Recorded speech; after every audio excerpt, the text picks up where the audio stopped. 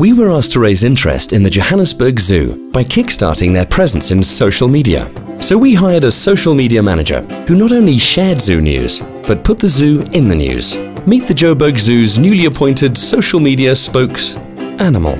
BG is his name. He's the world's first live tweeting badger. Yes, this is really happening and it is adorably awesome. BG die tweetende ratel. Joburg Zoo. BG the badger has become an overnight sensation online. When the Johannesburg Zoo was looking for a new social media manager, they decided to promote from within. Since he doesn't have thumbs, BG has been given a special cage equipped with motion sensors linked to his Twitter account, because of course a badger has a Twitter account. What? As he moves around camp, he trips sensors which send relevant tweets. For example, when BG went near the porcupine enclosure, he tweeted, "So my porcupine neighbor doesn't eat meat. Claims for personal reasons. Dude, I know you only have 2 teeth." Yes, BG has all sorts of things to say. BG also shares zoo news, animal info, pictures of his meals, and selfies. He's even trying to get some attention from celebs, tweeting Justin Bieber a new remix suggestion. Get this.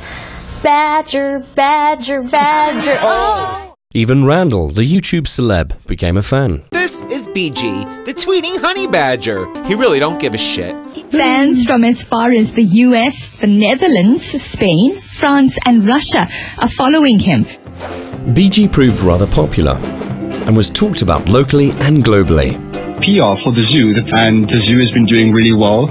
The numbers were great. The campaign cost $1,000 but generated over 17 million in earned media and reached a global audience of over 800 million. But what really matters is that the zoo built a loyal and active following, and zoo attendance went up.